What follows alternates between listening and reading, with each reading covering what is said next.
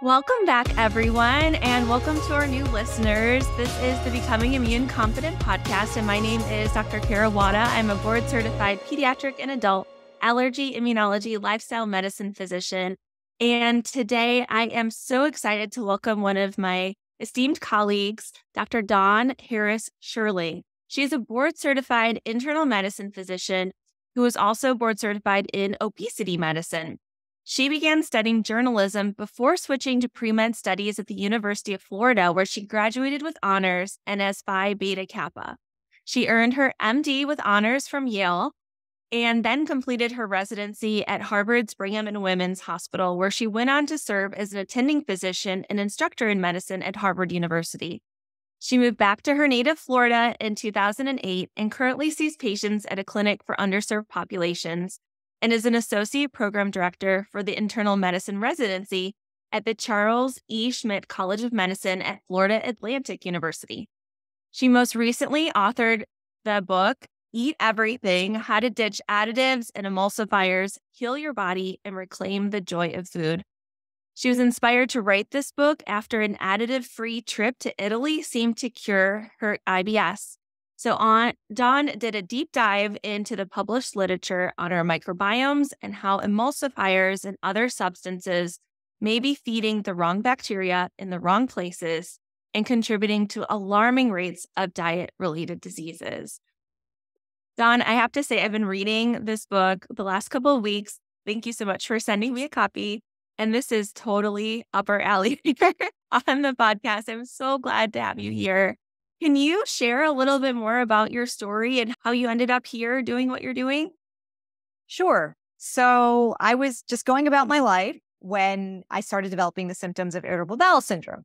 I thought when getting older, I had another child, and I thought my body's just different now. Maybe I need to exercise more. I need to eat more vegetables. I need to de-stress. All of these things that we tell people to do. I did the things I told patients to do. I cut out dairy. I cut out gluten. I tried the low FODMAP diet that a lot of folks with irritable bowel are told to do, that I told patients to do for years. And they would come back and say, this isn't great. It's not really helping that much. And it's really hard to do. And I was like, yeah, okay, that's it. That's what I got. And so I was trying all those things. And it turns out my patients were 100% right, as they always are. And these were not effective treatments. I just would resign myself to having to spend a lot of time in the bathroom, more than anyone should really spend in the bathroom. And then I got to take a trip to Italy with my family. And within 24 hours of being in Italy, I was fine. After several years of struggling and trying to power through this stuff, thinking I was going to be totally wrecked in Italy because pasta and pizza and gelato and all these things that people with IBS, onions and garlic and whatever else you can think of that we're not supposed to have. I started slowly, but then rapidly increased my consumption of those things because it's so good, right? Like, how can you resist? And I was fine. I was absolutely fine. And I thought, what we say, we're on vacation, we're having less stress. It must be I'm walking more. It must be all of these things. And that's what I thought it was. I come back to the US. I vow to do better. I'm going to eat more salads. I'm going to walk more. Within 24 hours then of being back in the US, boom. All my symptoms were back. And I was like, what is going on here? This doesn't make sense. And the story's a little longer, but I won't bore everybody. And so I decided at that time, I'm a little bit of a nerd and I like reading medical journals. So I said, let me go and see what's going on with the food. So I went into PubMed and started doing literature searches. And I was very fortunate that at the time in the 2015, 2016, 2017, articles started coming out more and more about our microbiomes, about these food additives. There were some researchers doing work in France and Brazil and some other places that were coming out with what these additives are doing, what these emulsifiers are doing, how our microbiome is being changed by them, and what happens when we eat less of a whole food-based diet and more of an ultra-processed one. So I was like, oh my gosh, is this what was going on when I was in Italy and was doing great? Let me cut these things out and see. And so I started eliminating, instead of eliminating real food from my diet, I started eliminating these emulsifiers and additives from my diet. And things went back to exactly as they had been in Italy. So for lack of really any other good stuff to do for patients who were very frustrated, who had gone to see the gastroenterologist, who had gone to see other specialists, and they were frustrated because they weren't really getting any better. And so I said, okay, try this. And they did. And it actually worked. I said, okay, this is crazy. And then I had patients with diabetes. I see a lot of patients with diabetes. Yeah. Yeah, That's bread and butter internal medicine. And the numbers have just been increasing because I've been doing this for 20 years and I'm seeing it. And I said, okay, I'm seeing a population, as you mentioned, that doesn't have insurance, that can't afford a lot of these newer medications. And so we're left with, okay, we're either going to insulin or we have to make some dietary changes. And my patients, by and large, all say, yep, let's do the dietary changes. Yeah. Better than needles. And we've heard about the costs of insulin being astronomical as well. So cost, inconvenience, a lot of my patients work outdoors. So it's not so easy to do injections. It's not easy for anybody, but especially for my patients, it's not easy to check blood sugar and do injections and all of that. And certainly they can't afford the pumps. So that wasn't an option for them. Fast forward, they start cutting out the food with additives. And a lot of them, those of them who were a little bit older, and by a little bit older, I mean in their 40s and 50s, who had come from countries where they grew up eating whole foods, it turns out that a lot of them, they were able to say, yeah, I know how to do that. I know how to eat real food. I know how to prepare food. I know how to cook. I grew up doing it. No problem. They did it. And the rates of decrease in blood sugar, in fatty liver, in all of these things that I don't know what to do. This stuff is just going crazy. Fatty liver, that non-alcoholic steatohepatitis that we hadn't seen really in any great numbers 20 years ago that now seemingly everyone has. And even kids sometimes we're seeing. Yeah. Even kids. And it's awful. And I think now the evidence very strongly is pointing to what's causing it. And the solution is to cut this stuff out, eat a more whole foods-based diet. And it's not as hard as it might first appear. And so that's why I wrote this book. That's why I wrote Eat Everything. And that's why it's called Eat Everything. Because when I was in Italy, I could literally eat everything because it was real food. And when my patients do that and they eat real food, they get better too. And I was like, okay, I have to write this book. I have to tell more people because it's crazy that this isn't getting more attention. It's actually starting to, because I think if you've been looking at the newspapers recently and other news outlets, I feel like every week something is coming out saying, maybe don't eat this ultra processed product and eat whole foods instead. So that's, I think, been in the news lately. And I'm really excited about that because we are talking about it more. Yeah. What constitutes as ultra processed versus real food? Maybe you could share a little bit more about that with our listeners. That's a great question because in order to eliminate it, we have to identify it. So there's a group in Brazil which has done research into this and come up with something called the NOVA classification system that the World Health Organization is now also embracing. And so I look to NOVA. Is it perfect? No. Is it absolutely fantastic and better than what we're doing now? Yes. It's super easy. Okay, so NOVA, real quick. So category 1, NOVA foods. Basically, those are whole foods. Those are foods that look like how they look when they come out of the ground. So an apple looks like an apple.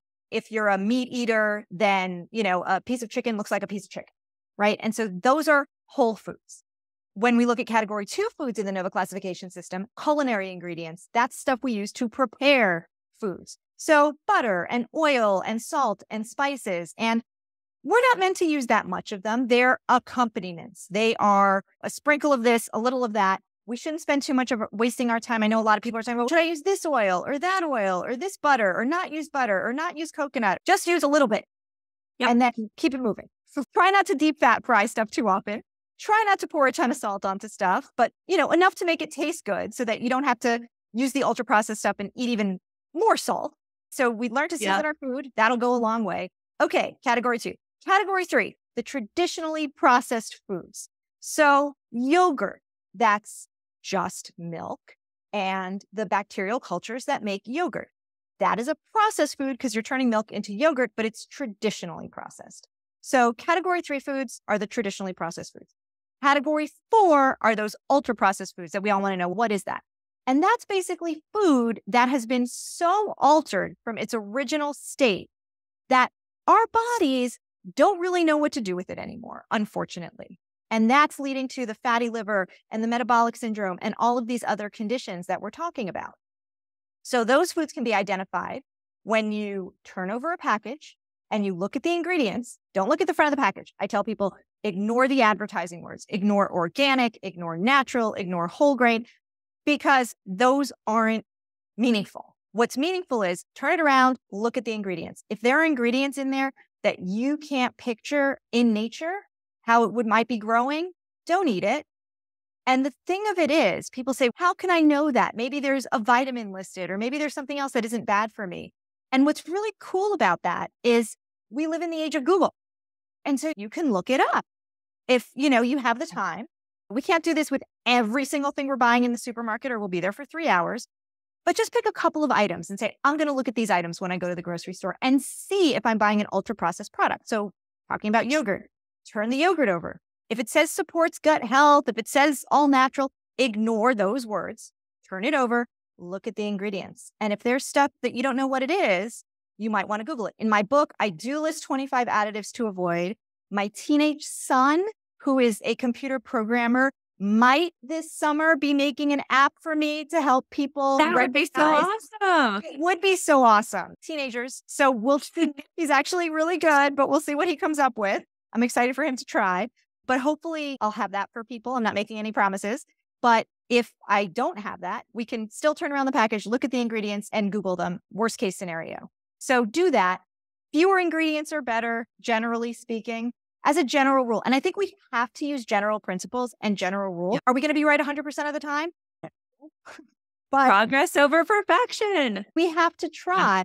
And this idea that we can't identify ultra processed foods, please let's not listen to that. I think that's something that benefits the ultra processed food industry. If we're all throwing up our hands and saying, we can't do it. We can't possibly figure this out. Yes, we can. Yes, we can. We can figure this out. We can start getting rid of the ultra processed stuff. And that is the first step into improving our health. So what do you say? Because the thing that I hear so often from my patients when we talk about making a big shift with lifestyle, especially with cooking and food, is I'm too busy. We all are. So we're overstressed, we're overworked, we're overburdened. And there isn't a lot of extra time to do things. And noting that and being mindful of that, it's like small steps, right? What can we do today? Is there anything that you can do today to make a small change, to get rid of something ultra processed? And what I find in my patients, that's the easiest change to make as a first step, and it makes a huge difference, is in beverages.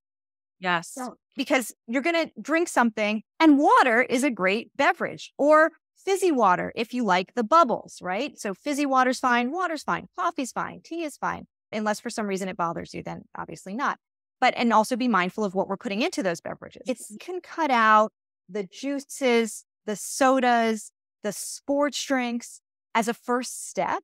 That's actually huge. Right? And that's something most people can do because that actually doesn't take any more time. And it might even save you a little bit of money because you're not buying all of these things. Because water, if you get it from your fridge or your tap, hopefully you can do that, is free or almost free. That's a really good thing to be able to do. And then just make a small change. Say, is there something this week that you can change? The other thing that gets really important is being able to cook and being able to do a little bit of food prep and having some ideas for that. So there's some ideas in my book for that and how to do things really simply and easily. But also, again, in the internet age, there's a ton of stuff on all these things. Right. Yeah. I'm always getting ideas. There's some people that I follow on Instagram who are always posting really wonderful whole food based ideas that are fast and easy, right? If someone is posting like a 16-step recipe, no, not happening. I don't have time for that. And then cooking in bulk. I love cooking in bulk, right? Because I'm making something that's going to take me the same amount of time to make it last for 2 nights or even 3 nights as it would for 1. And then I don't have cleanup on leftover nights, really. Yes, that has really changed, I think, how we approach things. And it's evolved and changed as our family has grown, but the weeks we do best are the weeks that I have thought ahead, okay, what's coming up, anticipated kind of some of those sticky spots on busy nights or what have you, and then gotten things ready on Sunday, did a couple hours of meal prep. It cuts down on my costs. It cuts down on the dishes, which, as you mentioned, is huge. And it really helps overall cut down on our stress levels because we're not wondering like at 4:45 as we're going to pick up, okay, what's for dinner? Are we going to swing through Wendy's or get BB Bob or what have you? We have a plan in place and can just quickly execute it. Is so important. That is so key that you mentioned that. It's like making the plan on the weekend for the rest of the week. Yes. Because same deal. If I don't have a plan and I'm scrambling, that's when the wheels come off. And that is really stressful. And so having a plan for the week, I plan it out. We grocery shop based on that plan. And then there's less waste also because I know exactly what I need to buy. I go to the grocery store or my husband goes and then he gets a bunch of extra stuff that I'm like, now what do I do? But that's okay. And so we get the food that we were going to use that week and I have the plan ready to go. Now, do things always go according to plan? Absolutely not. Ordering the pizza? Absolutely yes. And that's okay. Perfect being the enemy of the good. Like, I'm not trying to be perfect. I am just trying to actually make things easier. And for people who are struggling with IBS or other health issues, and I saw a survey recently, and I'm trying to remember where, but even for people without IBS, something like 50% of Americans complain about their stomachs. That takes a lot of time. Your stomach is bothering you and you can't do other things because you're concentrating on, oh my gosh, my stomach. That's time. That's taking our time. And so if we can instead just take a few of those minutes that are invading our week and put it in our weekend, like you're talking about, having a plan, let's do it. Let's figure out how we're going to make dinner this week. And I'm not cooking more than 2 or 3 nights in the week, probably not more than 2, right? But I'm using my slow cooker. I'm throwing stuff in there. I'm just having the plan. And that's really important. There's a sample plan in my book too, actually, for what to do for a week. But again, everyone's so different. So I didn't want to make it too prescriptive because we all have different tastes. We all have different skill levels. We all have different amounts of time that we can spend. And so making it personal and figuring out what we can do is key, not to have something, not a strict rule thing that we have to follow because that may not work for us. Yeah.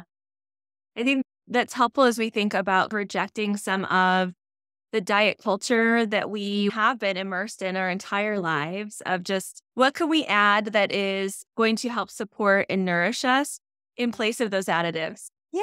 And that's the thing. And that's where I say, talk to a grandmother, right? If it's not your grandmother, talk to someone's grandmother because they'll know. And so I talk about in my book, one of the recipes is japchae, which is a Korean dish. And so my husband's roommate in med school, he's a physician too, we met in med school. His roommate is Canadian, Korean American. And his family came to visit us one year. We're down in Florida and the Canadians really like Florida in the winter. We're a great spot for tourism. Yes. And so we invited his whole family to stay with us one winter. And they came, his brother with his brother's wife and his parents came. And they all stayed with us. And it was really a lot of fun. And I had a new baby at the time. And the mother and sister-in-law, so grandmother, took over the kitchen. And they started making all these dishes. And my husband said, can I watch? Will you teach me?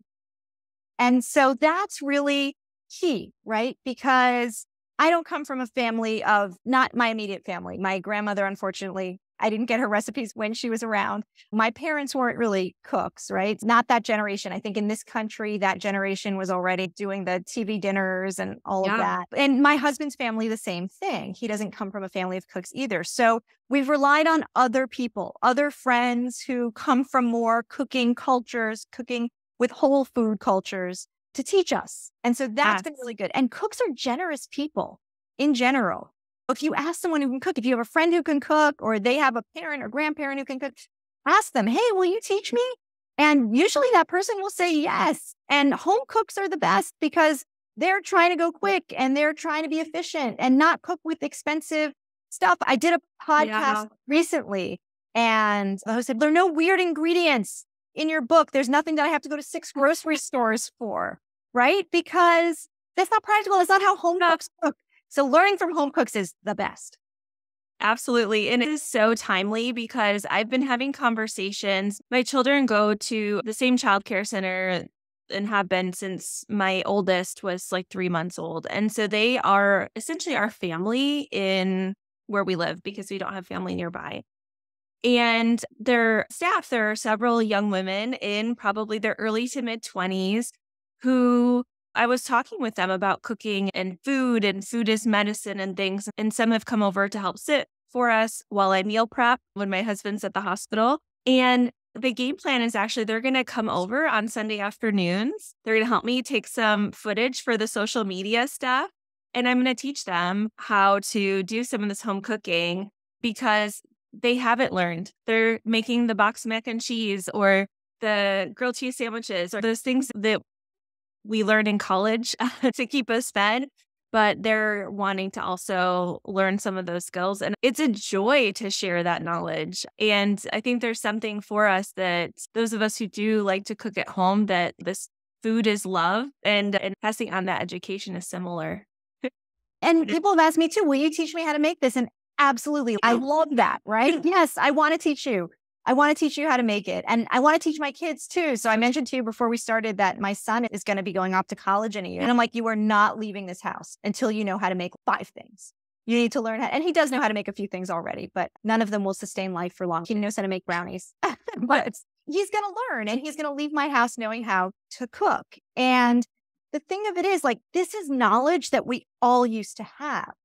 And then we were told, oh, you don't need this anymore. You don't need this because we have all these ultra processed things it's going to make your life so easy. And I think my mother was probably from that generation where you just get everything from a box or a package, and this is going to just be great for you.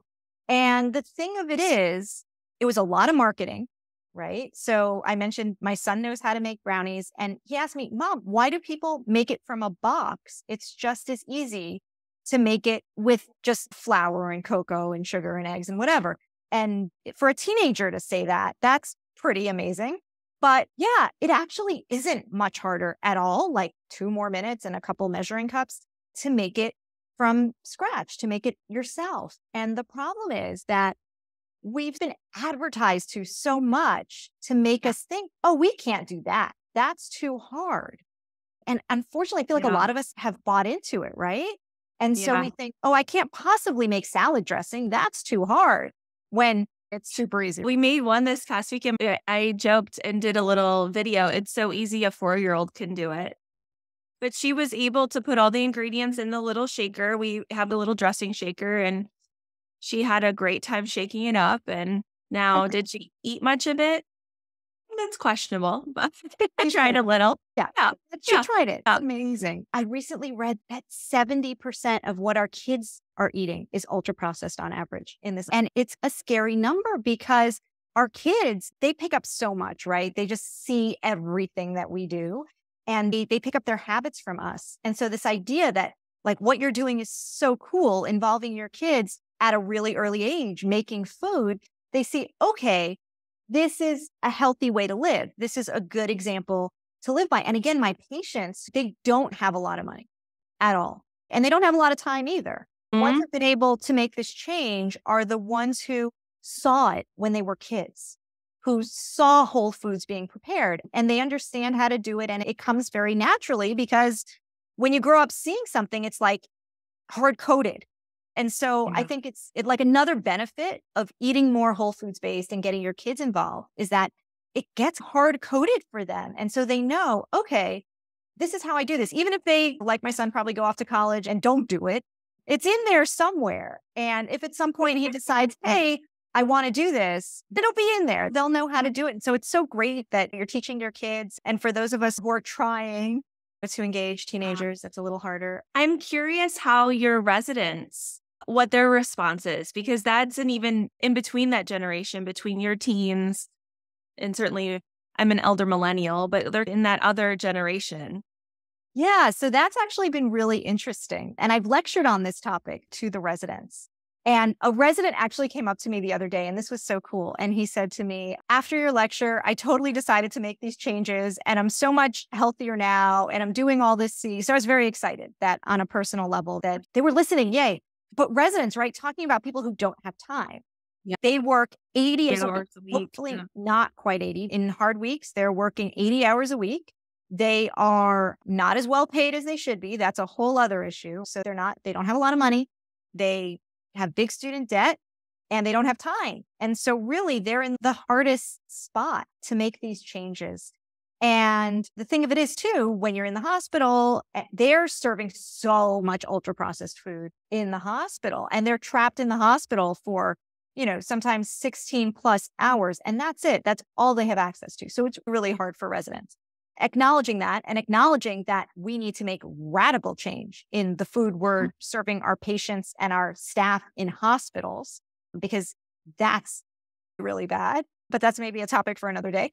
The residents have, I think, been listening and been saying like, okay, wait a minute, this isn't good for us. And I love working with the younger generation because I think they're already primed for this. Yeah. So I'm Gen X. I'm a little bit older than you. And Gen X, we just grew up with this stuff and we didn't question it. And the breakfast cereals and all of this that was good. This is a good breakfast. This is a nutritious breakfast. And we didn't question it.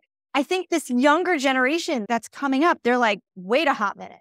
First of all, they're really good at questioning everything, which is awesome, which I think is awesome. They're like, how do you know that? Like, how are you so sure about that? And so that's great that they do that. And I think they're doing that with the food. And so we're seeing it. And I love the enthusiasm from the younger millennials, the older millennials too, and the Gen Zers who are just like, yeah, we're not into this stuff. Like, we definitely want to go more whole foods. And so I'm seeing that from the Gen Zers being more conscious of that. And that's really cool. Yeah. I've been talking to there's a resident who's been with me the last few weeks, and he had mentioned that he's been making some changes with his diet and cutting out some of the crap, so to speak. And I feel so much better. It makes a huge difference. That's the thing that's so amazing to me when people start cutting out these additives, when people start eating more whole foods based, and they're like, oh, wow, I feel amazing. And that's self-reinforcing. So talking about how change can be challenging. When you feel better the next day after making some changes, you're like, okay, wow, that was awesome. And so it's just like your resident, it's self-reinforcing because you feel so much better doing it. And this kind of goes back to so many people over the years have been saying, and now everybody comes to tell me their story, right? Because after writing this book, people are like, wait a minute, because I do tell patient stories in Eat Everything. And the patient stories are very recognizable. So I didn't pick really obscure stories. I picked stories that were pretty common. And people will come to me and say, oh my gosh, this patient you talked about, that's exactly my story. And the thing of it is that when people travel and they go to countries that things are more whole foods based, and they say, why do I feel fine? Why did I eat all this stuff and not gain any weight? Why did this happen? And for years we were telling them, oh, you were less stressed. You were walking more, you were whatever. And it turns out it's the food. It's actually the food. It's been the food this whole time. And now it's just, really these epidemic proportions where 25% of the adult population is struggling with diabetes in the US, struggling with blood sugars, 25%. And that number doesn't scare the heck out of us. We should be like, oh my God, what do we do? Why do a third of my patients have fatty liver, right? Which is going to be the leading cause of cirrhosis. It's going to bypass the viral hepatitis. It's going to bypass alcoholic hepatitis. And it's going to be this non-alcoholic steatohepatitis, this fatty liver disease. Where did it come from? We didn't even define it until the 1980s. And now a third of people have it? Like, huh? It's not because, and let me tell you this, okay? This is the thing that working with the patients I work with opened my eyes to also. So yes, my own travels, yes, that opened my eyes to the additives and the IBS issues that the rest of the world doesn't suffer with at the numbers that we're suffering with it, at all. In Italy and Spain, not even close. But taking care of my patients who are just hardworking people, they are the folks who are doing the roofing and the tile laying and the landscaping, and these folks are doing the house cleaning. These folks are doing physical labor. So this idea that we're unhealthy because we're not moving enough. Okay, for some of us, that's true. Okay, I'm not going to, I could also stand to exercise a little bit more. But for my patients, that is absolutely false. They're working 6 days a week, sometimes 12-hour days, and they don't stop moving. Why do they have diabetes? Why do they have fatty liver? That is the part that doesn't add up. And they have it in huge numbers, right? In huge proportions. And they're young. They're in their 30s, sometimes even in their 20s coming in with this stuff. And it's like physical activity wise, they are getting more than all of these gym rats, right? So that's not it. That's not the explanation. Now we just need just thinking of things from the system level to support these changes and thinking about how, from the big picture, how our food is subsidized, all the things, like you can just start going down not necessarily the rabbit hole, but the list of ways that, okay, how then can we support these changes? Because it really is going to take a village, but starting small. The whole system is definitely not making it easier for us to do this. And we do need system change for sure. And I think there's some politicians that are working on, I think Cory Booker comes to mind as someone who's really trying to change food policy in this country. And that's huge because that's not like a sexy sell, right? That's what I realized once I started talking about my book, which is, even though I gave it a cool title, like Eat Everything, everyone's like, oh, that's such a cool title. But it's like the stuff is not, we're talking about poop and we're talking about blood sugar and we're talking about learning how to cook. And that's not sexy. And so I think the same thing with farm policy and other stuff. It's vitally important, but it's not as sexy as some of these hot button issues that people are getting a lot of attention for. And it's too bad, right? Because it's our health. That's the most important thing. But unfortunately, it's not getting a lot of attention. So I think you doing this podcast is awesome, trying to get attention, right? Because if voters are interested in it, if people are interested in it, then, and we demand change, then our politicians and the people who make policy, they're going to do it because they want us to elect them. But in large numbers, we have to start speaking out and we have to start saying, hey, this isn't working. And physicians too, and other people in healthcare as well. We have to start leading the charge because we see it every day.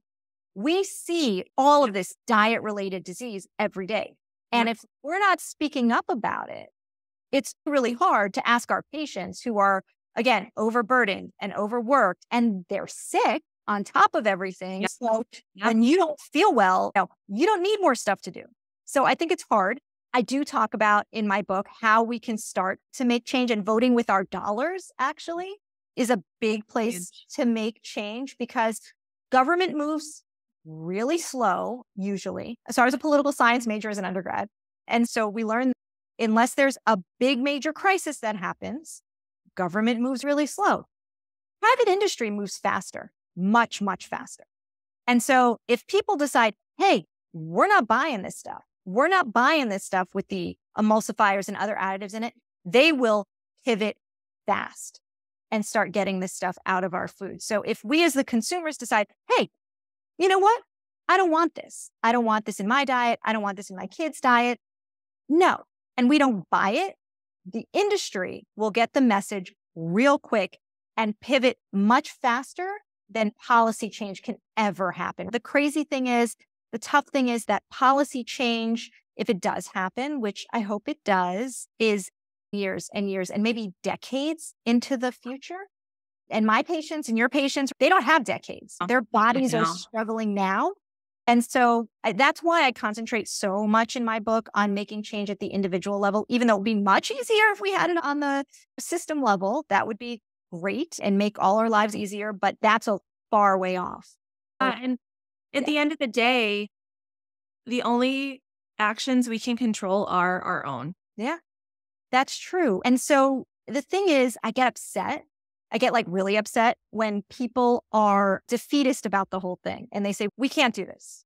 We can't do this because the industry is against us and there's no policy support and all of those are true. And all of those are true, unfortunately, for a lot of things.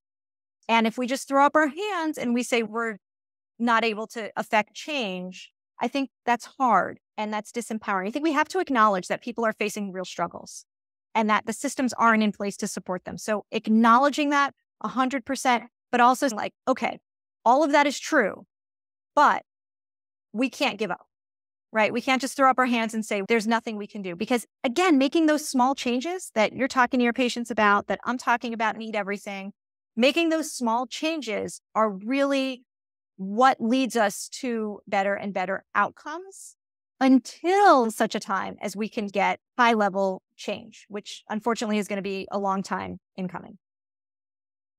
Those 1% improvements, they sure do add up.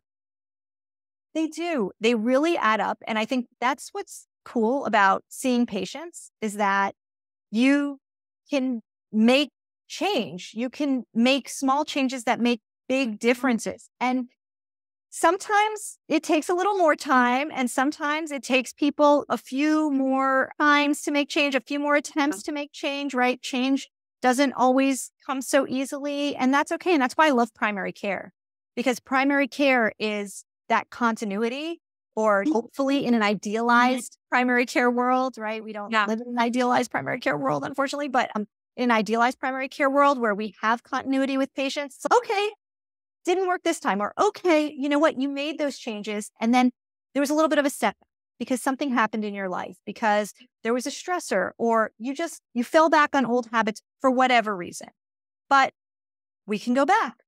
We can start doing those things again. We haven't talked too much about the microbiome in our guts, but the cool thing about those bacteria and the other organisms that make up our microbiome is they are multiplying and turning over and changing based on what we feed them constantly. In just the time we've had this conversation, our tens of thousands of organisms have changed. And all right, didn't work out this month, make the change and boom, fast, right? It happens. For the most part, we haven't done anything that we can't undo. Yes. And I recall one study, I can't recall if it was during my lifestyle medicine training, or maybe it was in another book that I enjoy, the Fiber Fuel Cookbook too, but our microbiome can change within 30 hours. If you go from like a standard American diet to a whole food plant-based diet, you see those changes in a day. Yeah. So really fast, right? Yes. And so I heard this phrase actually recently called plant slant. And I like plant slant. Yeah. I think that maybe comes the blue zones, maybe, but that's the plant slant. And so I like that because there are a bunch of people, and I'll throw myself in there, who are like, I like chicken sometimes, and I like a hamburger sometimes, and that's fine, actually.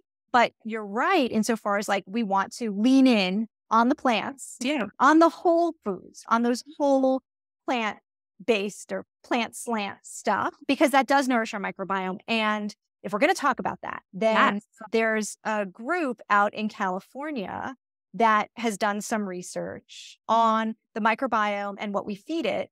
And they've done stuff on fermented foods as well, and how fermented foods can impact the microbiome. So yes, eating that whole food, lots of plants, lots of fiber from plants, as opposed to the fiber that's extracted from the plants and then put into ultra-processed foods, which does not behave the same way in our body as when we are ingesting it from those whole foods, right? So when I tell my patients, like, please, when you see a package that says fiber enriched or lots of fiber, if it's written on a package, that's not the fiber that has really good data behind it. The fiber that has really good data behind it is the stuff you're getting from whole fruits and vegetables, right? And whole grains and all of that. Apple, a carrot. An apple, right? So simple, right? But unfortunately, on an apple or a carrot, it doesn't say high fiber. But I just want people to know, if it's a fruit or a vegetable, it is high in fiber for the most part. Again, perfect being the enemy of the good, run with that. Just run with, you are nourishing your microbiome if you are eating whole fruits and vegetables, period, hard stop, right? And then if you want to get into the details, that's cool. I love details. But just for starters, just for a floor, let's say whole fruits and vegetables, lots of fiber, and the good fiber that you want, right? Okay, that. And then the other gut nurturing stuff are those fermented foods, right? The traditionally fermented foods, which yogurt is, kombucha, we talked about Korean food, kimchi, right? And all the other pickled stuff. So that actually really diversifies our microbiome in a way that, unfortunately, just eating fruits and vegetables can't do. This group in California has published data on that. But when we eat the fermented foods, we get a diverse microbiome. And I know you talk about this, a less inflammatory microbiome, which turns out to probably be really important. Yeah. Even at our most recent national meeting, the American Academy of Allergy, Asthma, and Immunology, there was a lot of discussion on the role of these additives and other substances, chemicals that we encounter through our modern existence that really are contributing to these same sorts of injury that we're seeing with the additives. Yeah. Yeah. So that's all contributing to the allergies, the autoimmunity, and then the metabolic diseases that you were talking about that are just rampant.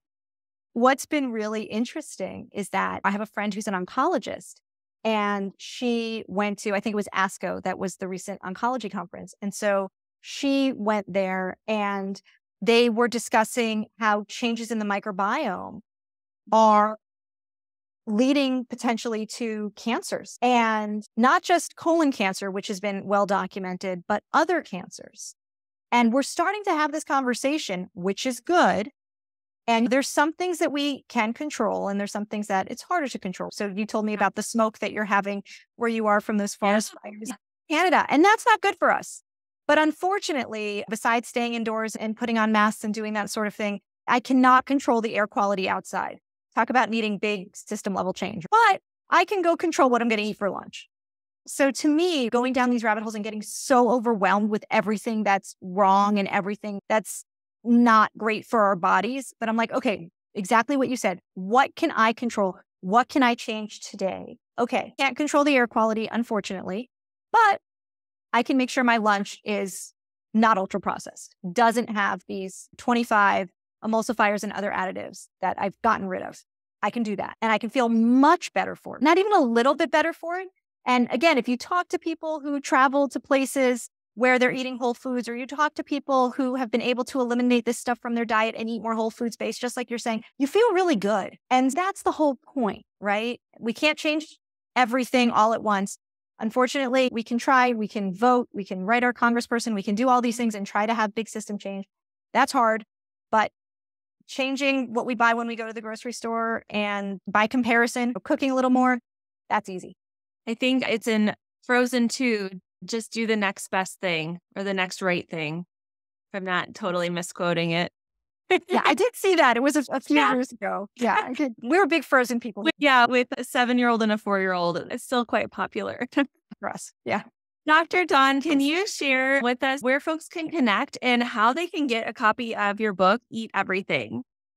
Yeah. So Eat Everything is available everywhere books are sold. I'm distributed by Penguin Random House, wherever they distribute, which is everywhere. Your library, your local bookstore, Barnes & Noble, Amazon, anywhere books are sold, you can get a copy of my book. It's on audiobook too. It's on Kindle.